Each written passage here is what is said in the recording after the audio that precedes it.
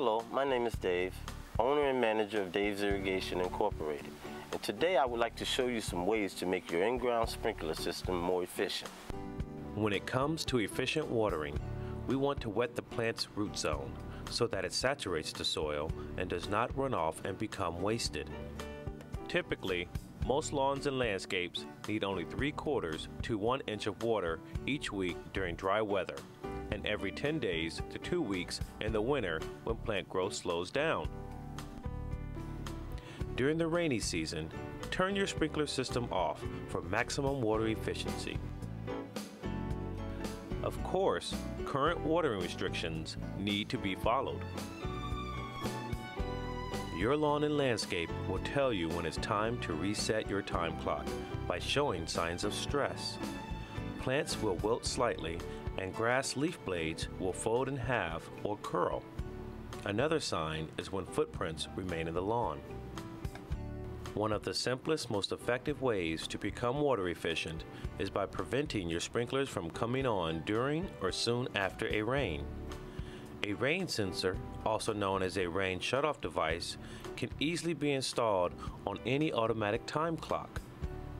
After collecting a certain amount of rain, this device breaks the circuit to the electric valves of the sprinkler system, preventing them from opening.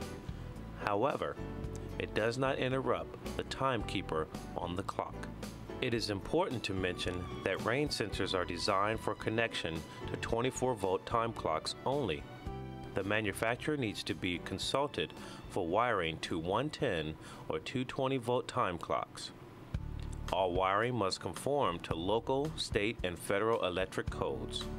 If you have a well system with a pump start relay, additional wiring will be necessary to interrupt the common wire going to the pump start relay, as well as the common wire to the valve. If you are unsure about your ability to properly install and wire your sensor to the time clock, it may be best to consider hiring a professional irrigation or electrical contractor. The first step to install a rain sensor is to locate it properly in your yard. It has to be placed where it can receive rain, not sprinkler system water, and away from overhead trees or buildings. Remember, when performing electrical work, always shut the power supply off. Rain sensors need to be wired to the time clock, so choosing a location depends on where the time clock is located and how much wire you want to install. Many time clocks are located inside a garage or shed, so the wires may need to go through a wall. Using the hardware provided, mount the sensor and adjust it to 1/2 inch. Bring the wires to the time clock, securing them every few feet to prevent accidental removal. It is now time to attach the wires to the clock. Wiring instructions are typically included with the rain sensor. Basic wiring to a time clock in most residential locations involves opening the clock and locating where the wires are attached. You may have to remove a panel to get to the wires. 2 of the sensor's 3 wires are used to wire the sensor to the common terminal of the clock. The 3rd wire should not be connected to anything. After following the instructions and securing the wires, replace the removed panel and you are done. To test your rain sensor, which is recommended annually, simply turn on the time clock to run a zone and hold down the pin sticking out of the top of the sensor. You may need a steady ladder to reach your roof-mounted sensor.